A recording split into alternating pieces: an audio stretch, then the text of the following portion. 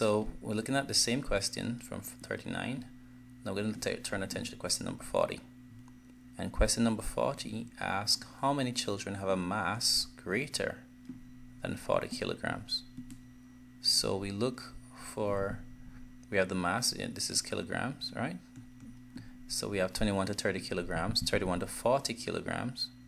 So we're looking for greater than 40 kilograms. So these are the masses that are greater than 40 kilograms. All right, so we have how many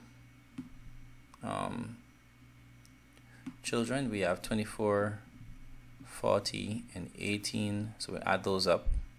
40 plus 24 plus 18. 8 plus 4 is 12. 1 plus 2 is 3. 7 and 8. So we have 82 children. And so that's how many children have a mass greater than 40, and that's the answer.